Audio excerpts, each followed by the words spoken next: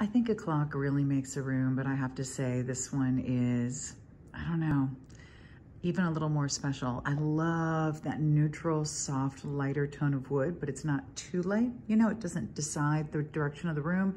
It's definitely that look that I'm seeing in furniture that I think is so beautiful. It's very simple with the Roman numerals and all the markings. And then of course, you have the black cans in the center. So this is going to be one that you can simply set on a shelf or a piece of furniture like we're sitting it on the mantle, or of course you can hang it and it's a focal point, but there's nothing better and more inviting and welcoming in a room than a really beautiful clock. I don't know why, it's just true, so I'm good with it.